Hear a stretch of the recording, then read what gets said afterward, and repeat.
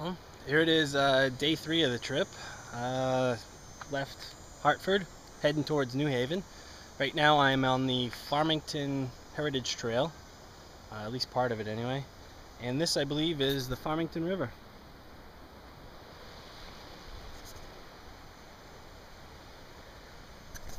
Yeah, it is hot as heck out here today, and just been sweating all day.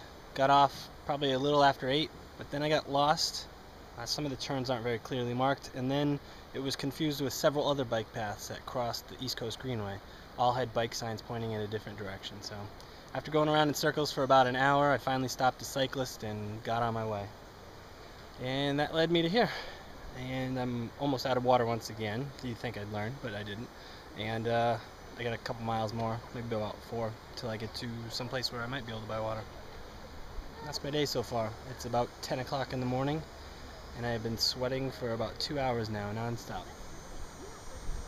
Alright.